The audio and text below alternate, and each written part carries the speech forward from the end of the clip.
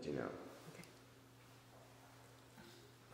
Okay, my name is Brianna O'Rourke. I'm from Baton Rouge, Louisiana. I was born in Beaumont, Texas, but grew up in Baton Rouge.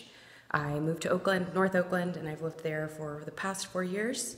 I am a student of plant biology in my undergrad, and I exchange work for my rent right now in Oakland, which is a nice deal. I take care of B&Bs and a hot tub and a garden, and before the pandemic I nannied. I'm really passionate about plant biology because, I don't know, I'm interested in biomaterials and bio-based materials that come from plants and fungi, and yeah, and the future that's compostable with those, so.